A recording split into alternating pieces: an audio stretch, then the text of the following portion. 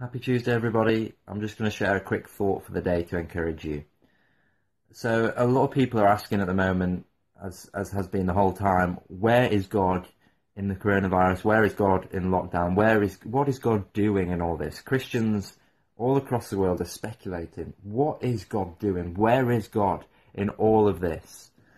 And that's a kind of big macro thing. But then there's also the question that people are asking, which is, where is God in my life right now? Can I trust that God will provide for me now?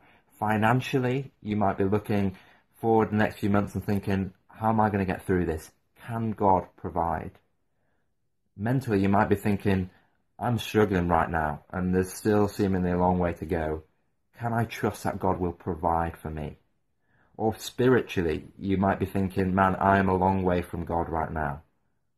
Can God keep hold of me? Can I trust him?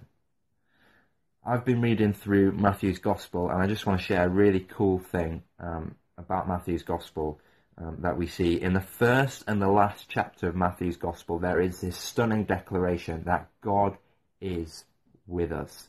So in chapter 1, the first chapter,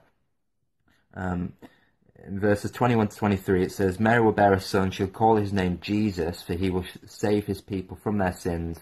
All this took place to fulfill what the Lord had spoken by the prophet. Behold, the virgin shall conceive and bear a son, and they shall call his name Emmanuel, which means God with us. Chapter 1. Chapter 28, the last chapter, it's a very, very similar thing. In the Great Commission, Jesus says, make disciples of all nations, baptizing them in the name of the Father, and the Son, and the Holy Spirit, teaching them to observe all I've commanded you. And behold, I am with you always, to the end of the age. So the start of Matthew's Gospel, the end of Matthew's Gospel, we have this amazing promise from God, I am with you.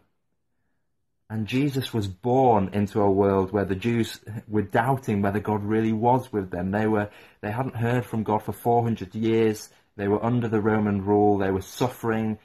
They saw injustice everywhere. They were asking, what is God doing here? And God in Jesus says, I am with you. And Jesus, just before he ascends to heaven, promises he's not going to abandon us. He's not going to leave us. He's going to be closer to us than our skin and bones. He's going to be in us by his Spirit. Whatever happens, wherever you are, Jesus says, I am with you always. And so what is God doing in the coronavirus in a big scale? We can speculate, we can guess. What is God doing in our lives? Can he really provide? Yes, he can. Why? Because ultimately all we need to know is that amazing promise, God is with us. So we can trust him.